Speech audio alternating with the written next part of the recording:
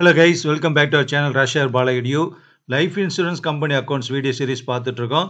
இது வந்து 10th video. இந்த வீடியோல வந்து என்ன பார்க்க போறோம் அப்படினா valuation balance sheet அப்படிங்கற ஒரு கான்செப்டும் வந்து அது எப்படி அதனுடைய பர்பஸ் என்ன, அதனுடைய ஃபார்மேட் என்ன அப்படிங்கறது எல்லாமே நம்ம பார்க்க போறோம். ஓகேவா? So insurance company அக்கவுண்ட்ஸ்ல life insurance company accounts பார்க்கறோம். Meaning, purpose and important format for preparing the valuation balance sheet as a video 10 நம்ம பார்க்கலாம். அதுக்கு முன்னாடி நம்ம சேனலை சப்ஸ்கிரைப் பண்ணாம இருந்தா சப்ஸ்கிரைப் பண்ணிக்கோங்க. ஓகேவா? சோ வேல்யூஷன் பேலன்ஸ் ஷீட் அப்படிங்கிறது வந்து is prepared in the life insurance companies. So life insurance company தான் இந்த வேல்யூஷன் பேலன்ஸ் ஷீட்ங்கிறத வந்து ப்ரிப்பேர் பண்றாங்க. சோ எதுக்காக அது ப்ரிப்பேர் பண்றாங்க, அல்லது வேல்யூஷன் பேலன்ஸ்ங்கிறது என்ன, அது என்ன புதுசான ஒரு டேர்மா இருக்கு, பேலன்ஸ் ஷீட்டை பத்தி தெரியும், வேல்யூஷனை பத்தி தனியா தெரியும், ஆனா வேல்யூஷன் பேலன்ஸ் ஷீட்ங்கிறது என்ன அப்படிங்கிறது எல்லாமே நம்ம இப்ப பார்க்க போறோம். ஓகேவா? சோ ஜெனரலா வந்து பாத்தீங்கன்னா லைஃப் இன்சூரன்ஸ் கம்பெனில வந்து நாம இதுக்கு முன்னாடி கொடுத்த வீடியோ படி பாத்தீங்கன்னா ரெண்டு அக்கவுண்ட்ஸ் ப்ரிப்பேர் பண்ணோம். ஒன்னு வந்து ரெவென்யூ அக்கவுண்ட், another ஒன்னு வந்து பேலன்ஸ் ஷீட். ஓகேவா? as per the new format. Revenue account அப்படிங்கிறது வந்து ஷெட்யூல் 1 to 4 வரைக்கும் வரும். Balance sheet of life insurance company accounts வந்து ஷெட்யூல் 5 to 15 வரைக்கும் வரும். ஓகேவா? சோ யூசுவலா வந்து பாத்தீங்கன்னா வேல்யூஷன், அதாவது ப்ராஃபிட் அப்படிங்கிறது வந்து எப்ப கண்டுபிடிப்போம் அப்படின்னா ரெவென்யூ அக்கவுண்ட்ல வரக்கூடியது ப்ராஃபிட் கிடையாது. ஓகேவா? அதாவது income is excess of income over the expenditure அப்படிங்கிறது வந்து நமக்கு சர்ப்ளஸ்ன்னு சொல்லுவோம். ஓகேவா? அது வந்து ப்ராஃபிட் கிடையாது. ஸோ லைஃப் இன்சூரன்ஸ் கம்பெனியில் வந்து நம்ம எவ்ரி இயர் ப்ராஃபிட் கால்குலேட் பண்ண மாட்டாங்க. த profit will be calculated in the life insurance company only twice A year. ஓகேவா? 2 வருஷத்துக்கு ஒரு தரம் ஆல்டர்னேட்டிவ் இயர்ல தான் வந்து ப்ராஃபிட்டை கால்குலேட் பண்ணுவாங்க. அந்த ப்ராஃபிட்டை கால்குலேட் பண்றதுக்காக நம்ம ப்ரிப்பேர் பண்ணக்கூடியது தான் valuation balance sheet. Balance ஷீட்டுங்கிற term இருக்கும், ஆனா அதை வச்சு கன்ஃபியூஸ் பண்ணிக்காதீங்க. ப்ராஃபிட் வந்து வேல்யூஷன் பேலன்ஸ் ஷீட் போட்டு தான் நாம வந்து கண்டுபிடிக்கிறோம். ஓகேவா?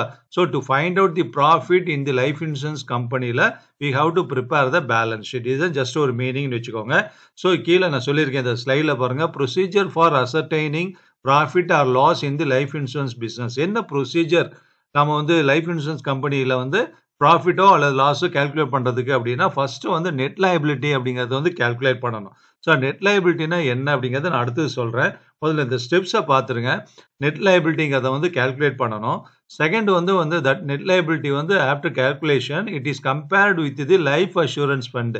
லைஃப் அஷூரன்ஸ் ஃபண்ட் வந்து நான் ஏற்கனவே சொல்லியிருக்கேன். ஒவ்வொரு வருஷமும் லைஃப் இன்சூரன்ஸ் கம்பெனில நம்ம போடக்கூடிய ஃபர்ஸ்ட் அக்கௌண்ட்டே ரெவென்யூ அக்கௌண்ட் தான். அந்த ரெவென்யூ அக்கௌண்ட்ல வரக்கூடிய அமௌண்ட் தான் சர்ப்ளஸ். அந்த சர்ப்ளஸ் வரக்கூடிய சர்ப்ளஸ் தான் is transferred to the life assurance fund, LAF அப்படின்னு சொல்லிட்டு நாம வந்து அதுக்கு டிரான்ஸ்ஃபர் பண்ணி அதை தான் வந்து பேலன்ஸ் ஷீட்ல காமிக்கிறோம். ஸோ ஒவ்வொரு வருஷமும் நம்ம ரெவென்யூ அக்கௌண்ட் மூலமா கிடைக்கக்கூடிய சர்ப்ளஸ் வந்து ஆட் ஆகி லைஃப் அஷூரன்ஸ் ஃபண்ட்னு ஒரு ஃபண்ட் கிரியேட் ஆகி வந்துகிட்டே இருக்கும். அது it will be shown in the liability side. ஓகேவா? லைபிலிட்டிஸ், அதாவது liabilities of the life insurance கம்பெனில நம்ம காமிப்போம். அது ஒரு லைபிலிட்டிஸ் அப்படின்னு சொல்லிட்டு. ஓகேவா? ஸோ பேலன்ஸ் ஷீட் போட்டிருக்கோம், அதுல எல்லாம் நான் சொல்லியிருக்கேன். ஸோ அதனால லைஃப் அஷூரன்ஸ் ஃபண்ட் அப்படிங்கிறது வந்து எவ்ரி இயர் ரெவென்யூ அக்கௌண்ட் மூலமா கிடைக்கிற சர்ப்ளஸை டிரான்ஸ்ஃபர் பண்ணி இந்த ஃபண்ட் கிரியேட் பண்றோம். அந்த ஃபண்ட்ல இருந்து அந்த ஃபண்டுக்கும் நெட் லைபிலிட்டிக்கும் உள்ள டிஃபரன்ஸ் தான் வந்து ப்ராஃபிட்டோ லாஸோ அப்படிங்கிறத நம்ம சொல்லுவோம் லைஃப் இன்சூரன்ஸ் கம்பெனில. So valuation balance sheet is prepared to find out the profit R loss of a life insurance business once in 2 years. ஞாபகம் வச்சுக்கோங்க, வேல்யூஷன் பேலன்ஸ் ஷீட் 2 வருஷத்துக்கு ஒரு தடவை தான் ப்ரிப்பேர் பண்றோம். பர்பஸ் என்ன அப்படின்னா to find out the profit of the life insurance business. ஓகேவா? ஸோ ஏன் 2 வருஷத்துக்கு ஒரு தடவை ப்ரிப்பேர் பண்றோம்? அப்போ நெட் லைபிலிட்டி என்ன? இந்த 2 கேள்வி உங்க முன்னாடி வைக்கிறேன், பின்னாடி நான் எக்ஸ்பிளைன் பண்றேன். ஓகேவா?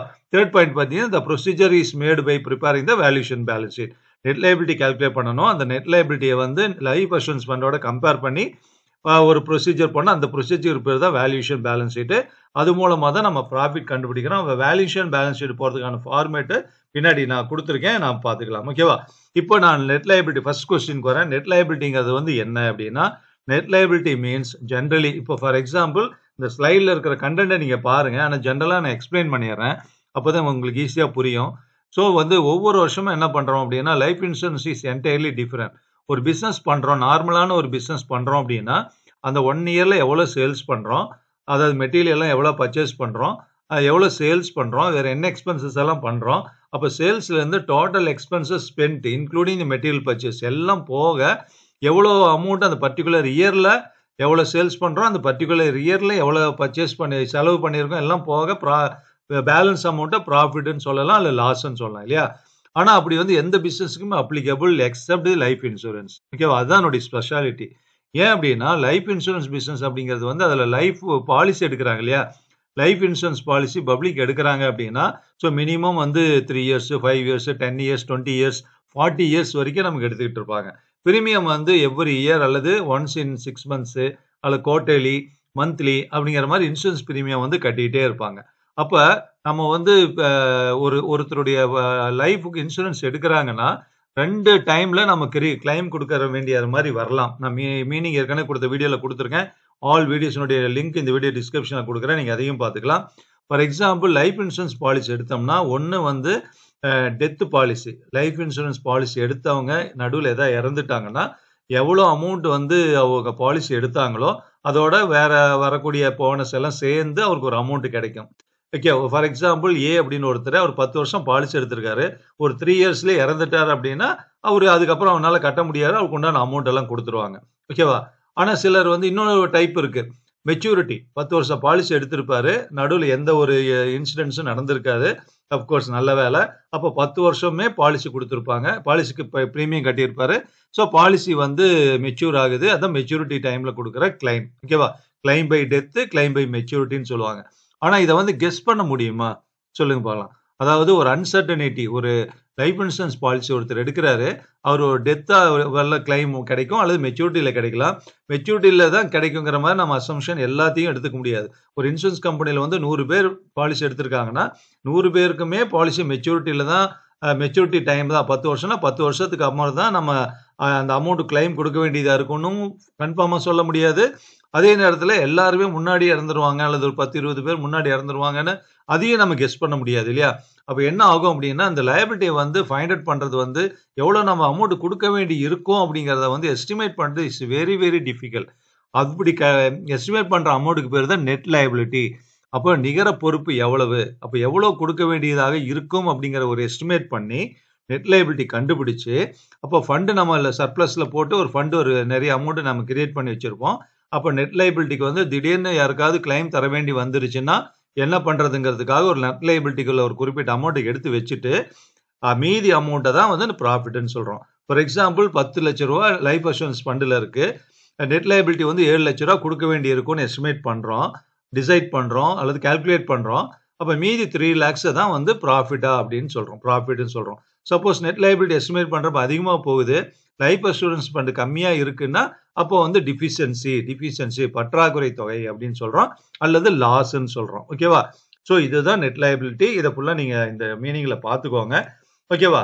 ஸோ வந்து ஆனா வந்து இப்ப நம்ம எந்த அக்கௌண்ட்ஸ் புக்லயுமே அந்த நெட் லயபிலிட்டி எப்படி கால்குலேட் பண்றது அப்படிங்கறத வந்து சொல்ல மாட்டாங்க, சொல்லல, தெரியாது. ஏன் அப்படின்னா it is a very technical. So calculation of net liability is a very very technical.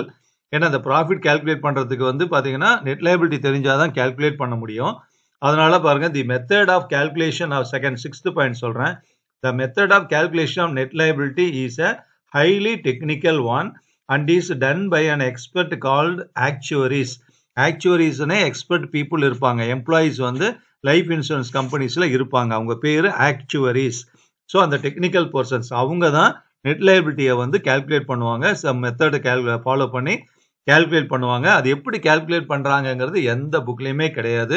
கம்பெனியில வந்து நீங்க ஒர்க் பண்றீங்கன்னா நீங்க அந்த பொசிஷன்ல போஸ்ட்ல இருந்தீங்கன்னா உங்களுக்கு வந்து அது சொல்லுவாங்க, ட்ரைனிங் தருவாங்க. அதை பேஸ் பண்ணி தான் அவங்க கண்டுபிடிப்பாங்க. ஓகேவா? So the process by which net liability is determined by an actuary is called actuarial valuation. அப்போ அந்த ஆக்சுவரிஸ் வந்து இந்த நெட் லயபிலிட்டி ஃபைண்ட் அவுட் பண்றாரு இல்லையா, கால்குலேட் பண்றாரு இல்லையா, அந்த மெத்தடை ஃபாலோ பண்ணி அதுக்கு அந்த ப்ராசஸ்க்கு பேரு தான் ஆக்சுவரியல் வேல்யூஷன் பேரு. ஓகேவா? 8th point, the life insurance company makes the valuation of its net liability every alternate year. அதான் நான் சொன்னேன், once in 2 years in order to ascertain the profit. இது 1 mark questionல எல்லாம் வரும், நோட் பண்ணிக்கோங்க. ஸோ ஆக்சுவரிஸ் தான் நெட் லயபிலிட்டி என்னங்கிறத வந்து எவ்வளோன்னு கால்குலேட் பண்ணுவாரு. அதுக்கு பேர் ஆக்சுவரியல் வேல்யூஷன். இதெல்லாம் தெரிஞ்சு வச்சுக்கோங்க. ஓகேவா? ஸோ இப்போ வந்து ஃபார்மேட் பார்த்தலாம். தியரட்டிக்கலாக இப்போ நான் சொல்லிட்டேன். ஃபார்மேட் வந்து இதான் வேல்யூஷன் பேலன்ஸ் ஷீட் போடணும்னா ஹெட்டிங் கொடுத்துக்கோங்க, valuation balance sheet as on. Life assurance ஃபண்டுங்கிறது நமக்கு லைபிலிட்டி கிரெடிட் சைடில் வரும். So life assurance fund as per balance sheet. ஏன்னா நமக்கு வந்து லைஃப் அஷூரன்ஸ் ஃபண்ட் வந்து எவ்வளோன்னு வந்து பேலன்ஸ் ஷீட்டில் தான் காமிப்போம். ஓகேவா? அந்த பேலன்ஸ் ஷீட்லேருந்து இங்கே ட்ரான்ஸ்ஃபர் பண்ணிட்டு net liability as per actuarial valuation எவ்வளோ வந்ததோ ஆக்சுவரிஸ் வேல்யூஷன் அந்த அமௌண்ட்டை போட்டுக்கிறோம். ஸோ லைஃப் அஷூரன்ஸ் ஃபண்டுக்கும் கிரெடிட்ல இருக்கு. டெபிட்ல நெட் லைபிலிட்டினா டிஃபரன்ஸ் வந்து டெபிட் சைடு ஆன்சர் வந்து சர்ப்ளஸ், அதாவது அதான் ஆன்சர், அல்லது நெட் லைபிலிட்டி அதிகமாக இருந்ததுன்னா டிஃபிஷியன்சி சொல்லுவோம். ஸோ ஆன்சர் இந்த ரெண்டுல ஏதாவது ஒன்று வரும். கீழே பாருங்க, surplus or deficiency may be the balancing figure in the valuation balance sheet. ஓகேவா, ரெண்டுல ஏதாவது ஒன்று தான் ஆன்சரா வரும். But only surplus not the deficiency will be shown in the balance sheet.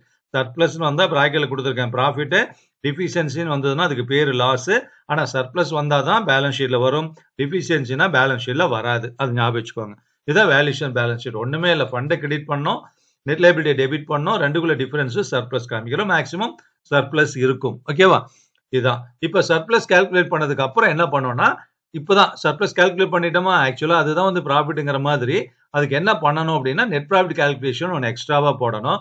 அது வந்து என்ன பண்றோம், surplus as per valuation balance கண்டுபிடிச்ச அமௌண்ட் எடுத்துக்கிட்டு, இப்ப ஷேர் ஹோல்டர்ஸ்க்கு வந்து, அதாவது share holders bonus policy ஹோல்டர்ஸ்க்கெல்லாம் already ஏதாவது நம்ம இன்ட்ரீம் இயர் ரெண்டுல இயர் பிகினிங் இயர் மிடில் ஏதாவது போனஸ் கொடுத்துருந்தோம்னா, நம்ம வந்து நமக்கு எக்ஸ்பென்ஸா நம்ம கழிச்சிருப்போம் இல்லையா ரெவன்யூல. அதனால என்ன பண்ணுவோம்னா, அதை வந்து இந்த இடத்துல ஆட் பண்ணி டோட்டல் சர்ப்ளஸை கால்குலேட் பண்ணி, அப்போ சர்ப்ளஸ் ஏதாவது பழைய சர்ப்ளஸ் பிகினிங் இயர்ல இருந்தது, ஏன்னா இதெல்லாம் இந்த வருஷம் கண்டுபிடிச்சது. Surplus as per valuation balance sheet இப்போ போட்டது, இன்ட்ரீம் போனஸ் ஏற்கனவே கொடுத்ததுனால சர்ப்ளஸ் கம்மியா இருக்கும். இப்போ திருப்பி அகைன் ஆட் பண்ணாதான் டோட்டல் சர்ப்ளஸ் அதிகமாக கிடைக்கும். அப்புறம் பழைய சர்ப்ளஸ் ஏதாவது இருந்தால் மைனஸ் பண்ணிட்டீங்கன்னா மீதி நெட் ப்ராஃபிட். இதுதான் net profit. ஆக்சுவலான net profit is calculated by preparing the valuation balance sheet போட்டதுக்கு அப்புறம் தான் நம்ம கால்குலேட் பண்ணணும். ஸோ இந்த ரெண்டு step எடுத்துக்கோம், valuation balance preparation, calculation net profit. Third ஒன்று இருக்கு. இப்போ வந்து சர்ப்ளஸ் ப்ராஃபிட் வந்ததுக்கு அப்புறம் நாம என்ன பண்ணணும்னா, பாலிசி ஹோல்டர்ஸுக்கும் போனஸ் கொடுக்கணும், ஷேர் ஹோல்டர்ஸுக்கும் அந்த சர்ப்ளஸ் வந்து போனஸ் கொடுப்பாங்க. ஓகேவா, ஸோ அந்த டோட்டல் சர்ப்ளஸை நம்ம எடுத்துக்கிட்டு, நம்ம வந்து என்ன டோட்டல் சர்ப்ளஸ் இங்கே வந்தது இல்லையா, இங்கே வந்தது இங்கே டோட்டல் சர்ப்ளஸ் இருக்கு இல்லையா. ஸோ அந்த சர்ப்ளஸ்ல இருந்து நெக்ஸ்ட் இயருக்கு ஏதாவது சர்ப்ளஸ் எடுத்து கேரி ஓவர் பண்ணி வைக்கிறோம், யூஸ் பண்ணாம, அதை சர்ப்ளஸ் ஒரு 8 லட்ச ரூபா வருதுன்னா ஒரு 2 லட்ச ரூபா சர்ப்ளஸ் அப்படியே இருக்கட்டும், நம்ம போனஸா கொடுக்க வேண்டாம் டிசைட் பண்ணாங்கன்னா அதை லெஸ் பண்ணிடுவாங்க. அதை carried forward to the next இயர்னு அர்த்தம். லெஸ் பண்ணிட்டு மீதி எவ்வளவு இருக்கோ அதுல இருந்து as per the section 28 of the LIC act 1956 படி பாலிசி ஹோல்டர்ஸுக்கு வந்து 95% ஆஃப் த சர்ப்ளஸ் போனஸாக கொடுக்கணும். ஞாபகம் வச்சுக்கோங்க, இது 1 மார்க்ல எல்லாம் வரும்.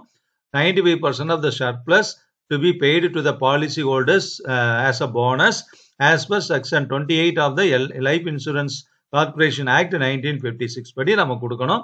சம்ல வந்து 70% கொடுக்க சொல்லி 80% கொடுக்க சொன்னா அது மாதிரி நம்ம கொடுத்துக்கலாம்.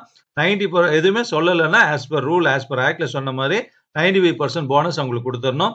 மீதி 5% போனஸ் வந்து ஷேர் ஹோல்டர்ஸுக்கு. அப்போ டோட்டலா லாஸ்ட் இயர் நெக்ஸ்ட் இயருக்கு ஏதாவது சர்ப்ளஸ் கேரி ஓவர் பண்ணி அடிச்சுட்டு லிஸ்ட் பண்ணிட்டோம்னா மீதி இருக்கிறத வந்து 95:5 95% போனஸ் வந்து பாலிசி ஹோல்டருக்கு, 5% போனஸ் வந்து ஷேர் ஹோல்டருக்கு கொடுத்துட்டோம்னா டேலி ஆயிரும். ஸோ சம் போடுறோம் அப்படின்னா வேல்யூஷன் பேலன்ஸ் ஷீட் போட்டு ஆக்சுவல் நெட் ப்ராஃபிட் கால்குலேட் பண்ணிட்டு சர்ப்ளஸ் எப்படி டிஸ்ட்ரிபியூட் பண்றோங்கிற 3 ஸ்டெப் வந்து சம்மா வரும். ஓகேவா, புரியுது இல்லையா? ஸோ இதுதான் வேல்யூஷன் பேலன்ஸ் ஷீட்டுடைய ஃபார்மேட்டும் சரி, எப்படி சர்ப்ளஸ் வந்து போனஸா டிஸ்ட்ரிபியூட் பண்றோங்கிறதும் சொல்லியிருக்கேன், நெட் ப்ராஃபிட் கால்குலேட் பண்றது சொல்லியிருக்கேன். அதுக்கு முன்னாடி வேல்யூஷன் பேலன்ஸ்னா அதனுடைய மீனிங் என்ன, பர்பஸ் என்ன, நெட் லைபிலிட்டி என்ன அப்படிங்கிறது எல்லாமே இந்த வீடியோல சொல்லியிருக்கேன். ரொம்ப ரொம்ப ரொம்ப இம்பார்ட்டன்ட். நிறைய புக்ஸ்ல இந்த டீட்டெயிலா இருக்காது. இது உண்மையிலேயே வந்து ஒரு இம்பார்ட்டன்டான வீடியோ. உங்களுக்கு வந்து ஈஸியா புரிஞ்சிருக்கும்னு நினைக்கிறேன். ஸோ டெஃபினட்டா இதனுடைய ஃபீட்பேக் வந்து கமெண்ட்ல சொல்லுங்க. அப்பதான் வந்து நான் ஈஸியா உங்களுக்கு சொல்லியிருக்கேன், எக்ஸ்பிளைன் பண்ணியிருக்கேன் அப்படிங்கிறது எனக்கு ஒரு திருப்தி இருக்கும். I will be very satisfied only by seeing your favorable comment. ஓகேவா, உங்க ஃபீட்பேக் அது வேணும். ஓகேவா, இப்போ வந்து இந்த வேல்யூஷன் பேலன்ஸ் ஷீட் சம்பந்தமா சப்போஸ் சம் கேட்கலன்னா கூட கண்டிப்பா ஒரு theory கேட்டுருவாங்க. So valuation balance sheet is prepared only by the life insurance companies. அதனால அது ரிலேட்டடா வரலாம், என்ன கொஸ்டின் வரலாங்கிறத இங்க சொல்லியிருக்கேன். வாட் இஸ் வேல்யூஷன் பேலன்ஸ் ஷீட்னு கேட்கலாம். அதே மாதிரி briefly right notes on valuation balance sheet. Valuation balance ஷீட்டை பத்தி எழுதுங்க, எக்ஸ்பிளைன் பண்ணுங்க, பிரீஃபா எக்ஸ்பிளைன் பண்ணுங்கிற மாதிரி கேட்கலாம். அப்போ வேல்யூஷன் பேலன்ஸ் ஷீட்னா இப்போ நான் இந்த வீடியோல என்ன கொடுத்துருக்கணும் நீங்க அப்படியே எழுதுனீங்கன்னா 5க்கு 5 மார்க் லட்டு மாதிரி வரும். ஓகேவா, ஓகே, இன்னொரு வீடியோல பார்ப்போம். Thank you very much. உங்க கமெண்ட்ல சொல்லுங்க. தேங்க்யூ.